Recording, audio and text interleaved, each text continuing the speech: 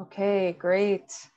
It's so good to see you all. This is one of my favorite times of the month, getting to come together and connect with everybody. So tonight, what we're going to do is focus on self-appreciation and gratitude. If you have any art materials that you might want to use tonight for the creative portion of our exercise, feel free to go grab them now. It can be anything as simple as pens, markers, pastels, whatever you have on you, even if it's simple, it doesn't matter. And some paper available would be very helpful. So go ahead and get yourself set up. Another reminder, just keep yourself muted during the meditation, especially. Just it's hard sometimes with background noise and all of that. So please keep yourself muted. You can feel free to close your eyes during the meditation, or you can put yourself off camera if that's more comfortable for you, whatever works. But without further ado, we're going to get into it. Okay. So just take a moment, just ground yourself in your chair, or if you're in your bed or wherever you are comfortable, hopefully. Just see if you can close your eyes or find a place in the room to focus your attention on for the next 10 minutes or so. Again, you can keep your eyes open if you feel more comfortable. Just take a breath here. Just notice what you're coming into this space with today. See if you can just exhale anything that you're holding on to as you're breathing deep and steady. Is it feeling shallow? Are there areas of your body that you might be experiencing any pain or discomfort? See if you can just take awareness of what's going on for you, setting the tone for being in our space together. We're so happy that you're here and we get to spend this time together for you, for your self-care tonight. This is a time to let go. This is a creative space. There's no right or wrong here.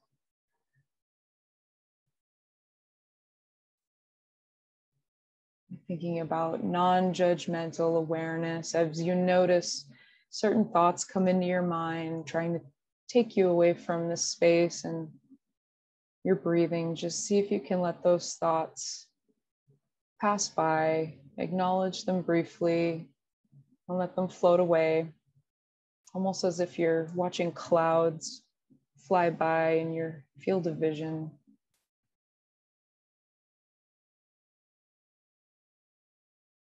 Again, breathe in relaxation, and breathe out any tension,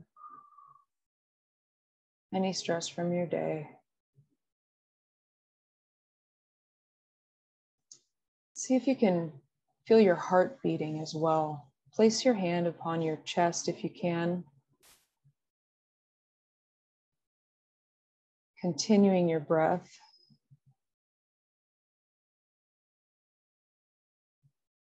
See if you can notice your breath, your heart work together.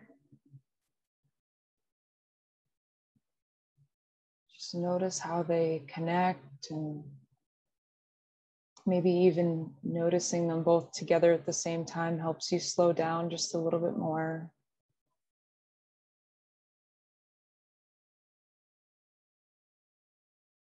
You're breathing, your heart is beating. These two things are working together to support you. And take a moment to appreciate this.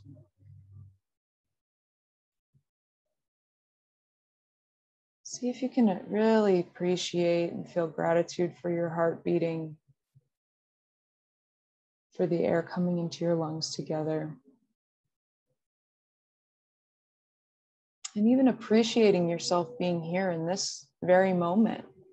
that you've made the decision today to do something for you amidst the demands and challenges that we all experience in life, all the hard work we're doing.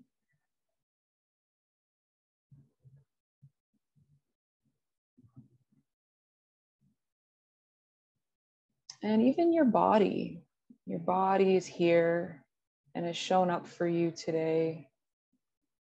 See if you can appreciate your body for allowing you to be present in this moment.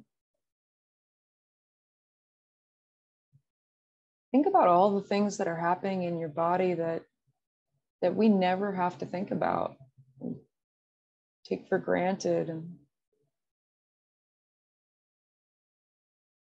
we can move, we can take care of ourselves, we can get around in some way, move from place to place. Your body is naturally taking care of you all the time.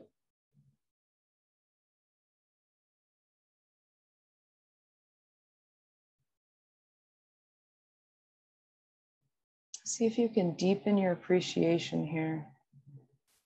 And for yourself, take a moment to recognize all the ways in which your body is supporting you.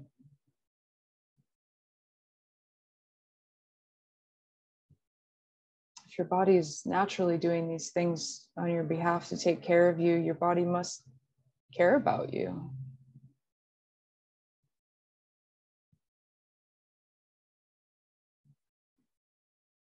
It's working really hard.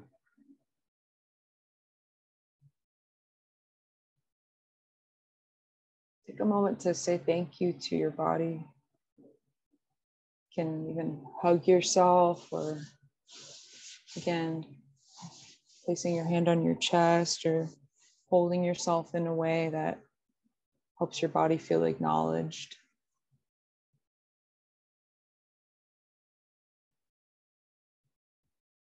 Just take another breath here.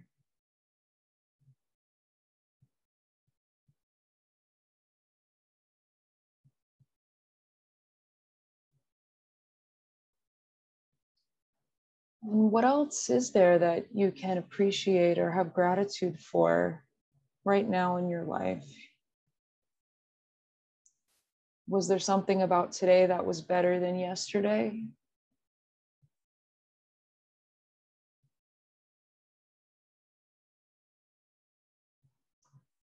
Because maybe there's a stressor that you've gone through over this past year, something that's been hard. Maybe there's something that you're grateful to have put behind you that's been rather challenging.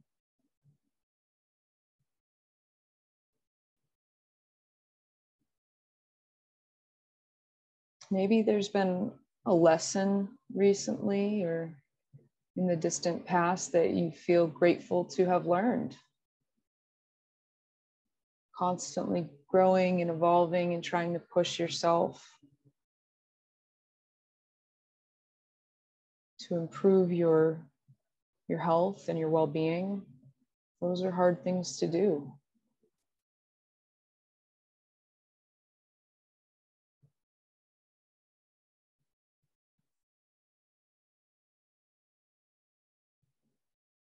Is there someone in your life that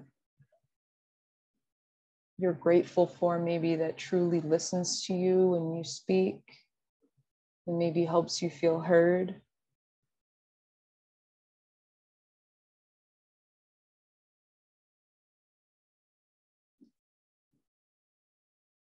Maybe there's an animal companion who loves you unconditionally, who makes you smile. See if you can bring together some mental images of the things you truly have gratitude for in your life. Just take notice of what is coming to mind for you right now.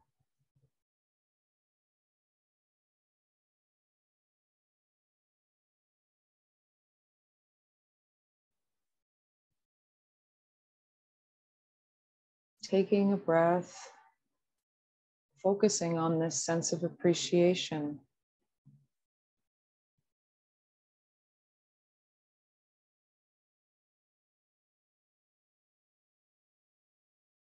This appreciation and gratitude that is so crucial to our well-being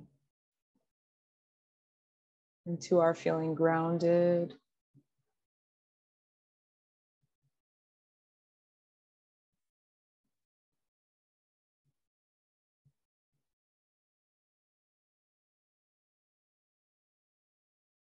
Something I often like to think about is this idea of what you pay attention to in your life is what grows.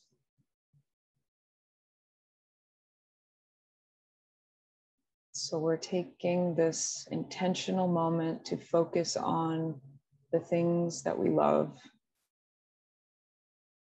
the people, places, things that love us back.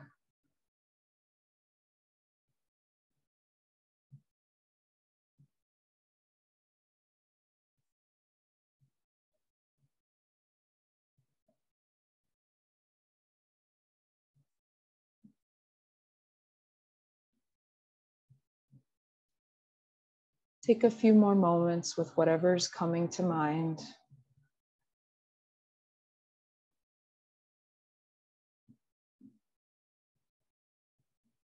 Always continuing the breath.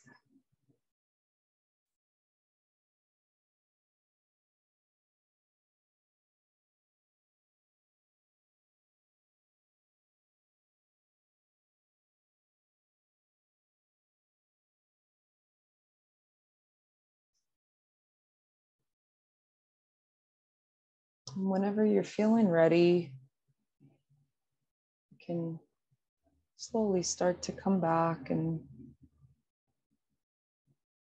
honor those things just one last time that you've been considering over the next several moments.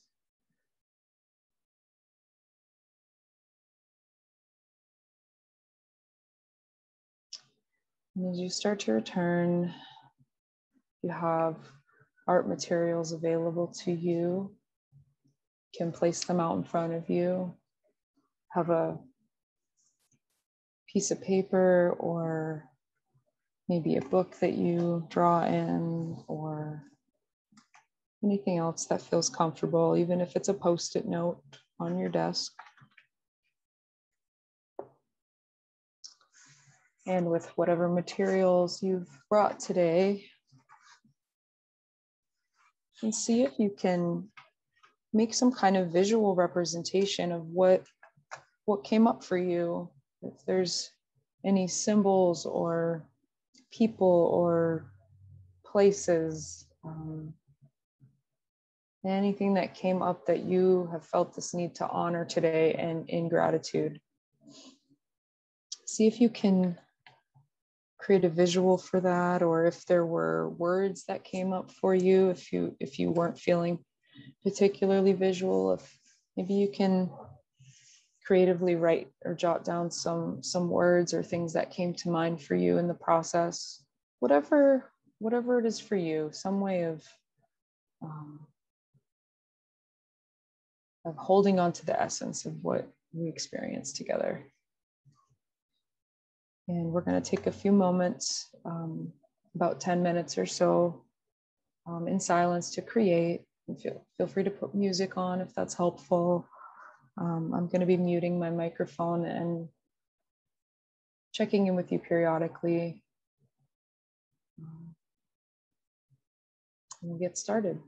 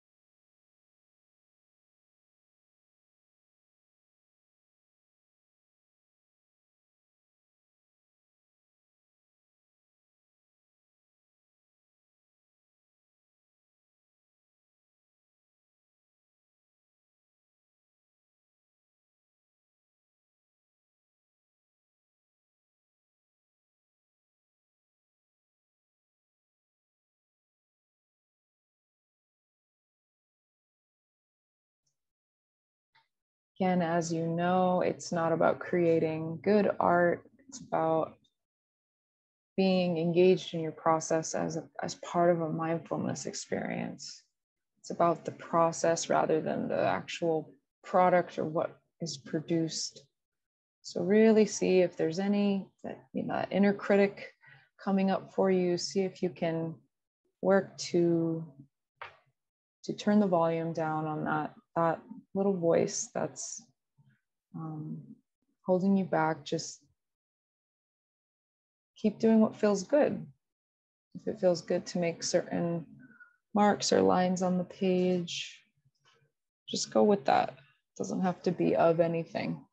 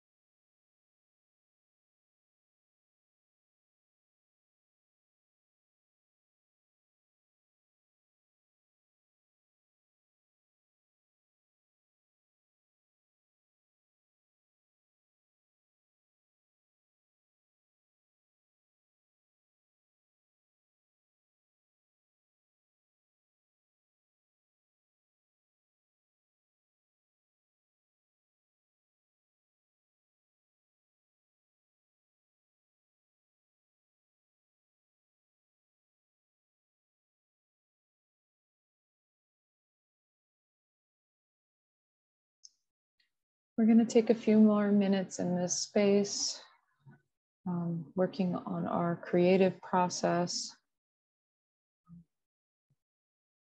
Please take more time after the session if you feel inclined to continue. It's hard to, create kind of on the fly in such a brief amount of time, but it's really just to give you a taste of the process and to continue that connection with your mindfulness practice.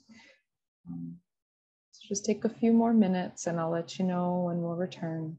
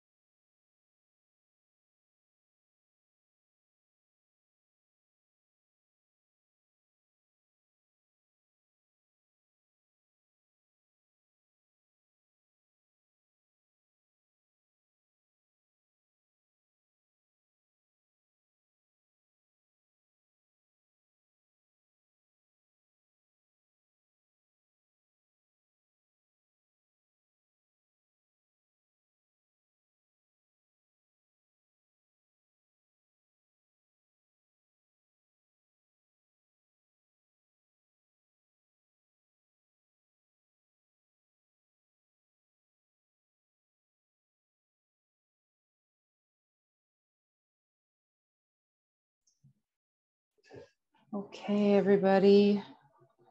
If you can come back to our space together, feel free to put your camera on. And I always like to leave a few minutes for us to check in. If you'd like to share anything about how you're doing, how that was for you, any part of your creative work, what came up, if you feel like there's something you need to express. Certainly no obligation, but if anybody has anything they'd like to share, feel free to at this time, okay?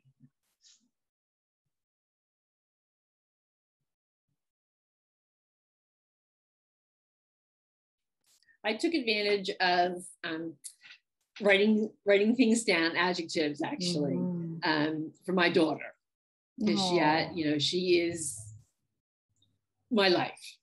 And when the moment I closed my eyes and we started to relax in gratitude, her face was the first one that appeared.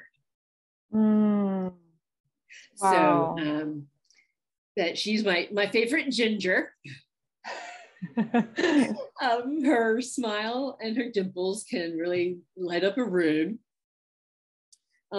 She's very passionate and compassionate. She's loving and nurturing. I feel unconditional love. We're like the Gilmore Girls. And also further in my vision, she's getting married. So I was envisioning her wedding. She's a runner and a cyclist, and I live vicariously through her doing that since I can no longer. So I was able to bring that part in as well. That's wonderful. Thank you for sharing all of that. And Sure. I can really see, you know, how you light up in speaking about your daughter too. She's my love. I can feel the joy, you know, that you experience with her. And that's what this is all about, you know. Yeah, of course. It's about connecting with what brings us joy, you know, what helps us get through the hard moments. Thanks. Yeah, thanks, Kelly. Anyone else feel inclined to share? I'll go ahead and share. I think during the meditation, you mentioned something like being surrounded by love or surrounded by the things you're grateful for, or something like that. So I got this idea of like making, I can see it, but kind of like being in the center with like a heart around it. And then I really ran out of time, but like filling in each heart with like something that I'm grateful for. I love that. Can you hold that up one more time for us? Wow. And so is that you in the center? Yes. Wow, what a great idea. And it's funny because in the meditation, my mind was just all over the place. And I was, you know, trying not to tell myself, like, just focus. But then this was kind of nice because it's like totally unfocused too, but in a great, good way. Yeah, absolutely. Yeah, sometimes people will often find that just a meditation practice can sometimes be really difficult if it's not embodied in some way. So, you know, using your arms and your hands to create something, it can help, you know, be more grounding sometimes than just being in our thoughts. It can be difficult. So thank you for sharing that. It's really cool. You took that in your own direction. Yeah. All right. Anybody else?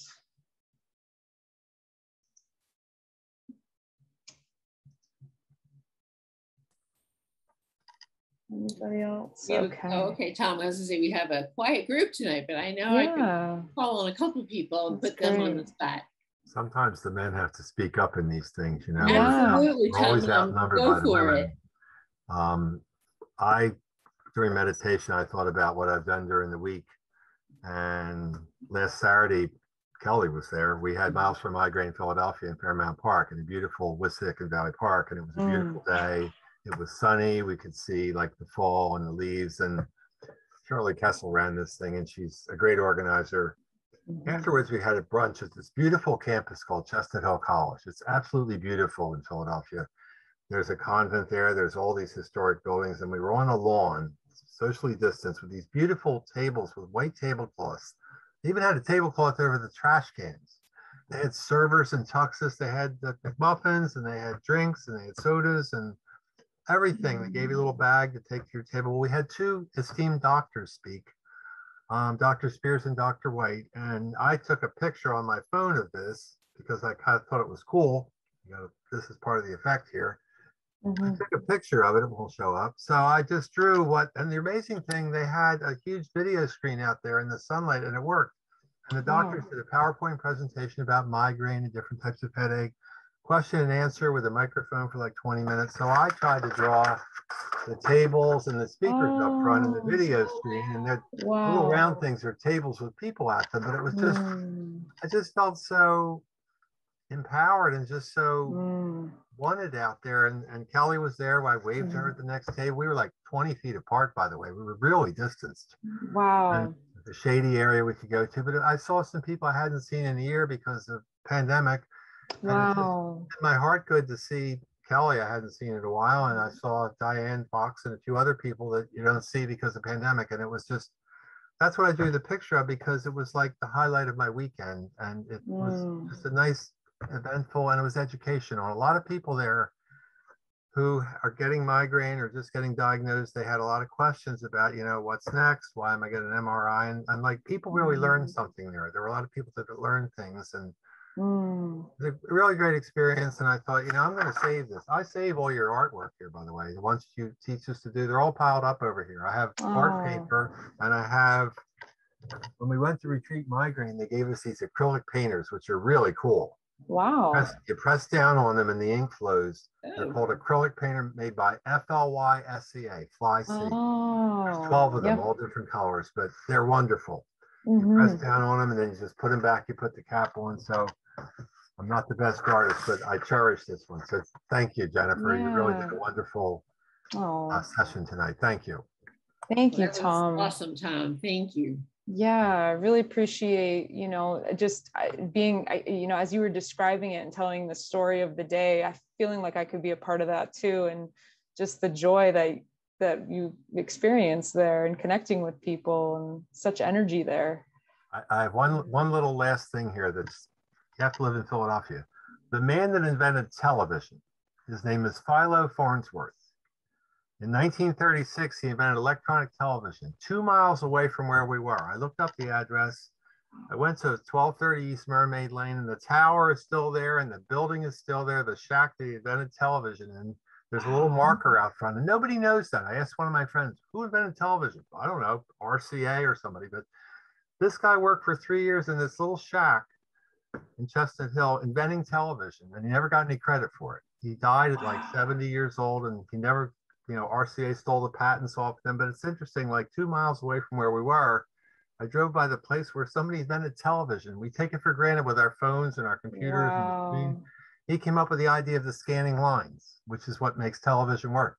500 lines scanned back and forth. So Philo Farnsworth, but they've preserved his shack or building or whatever. It's like they just preserved it in the tower, the old wooden television tower, still there. It's just amazing to see something on the same day that you went to this event. So little trivia, it was invented right here in Philadelphia, and it took 3 years for him to come up with it, and he successfully transmitted pictures to people here. How cool. That's not enough. Thank you. That is so cool. Thank you for sharing that with us. Such a neat little story about that, something we do take for granted, for sure. Okay, anybody else before we wrap up? All right, it was great sharing the space with you all, and thank you to those of you who have put things in the chat or sent me messages, and I'm glad that you're, some of you are starting to feel better, and I hope you all have a great night. All right. Okay. Thanks, Jen. All right. Everybody, just the mindfulness series now is twice a month, still on Thursdays. So just keep checking the Miles for Migraine website, but it will be Thursdays and it'll be twice a month, like every other one, every other Thursday. Yeah. So look forward to seeing you again. Okay, take care. See you again, everybody. Have a nice night. Bye. Thank you, Jen. Thank you.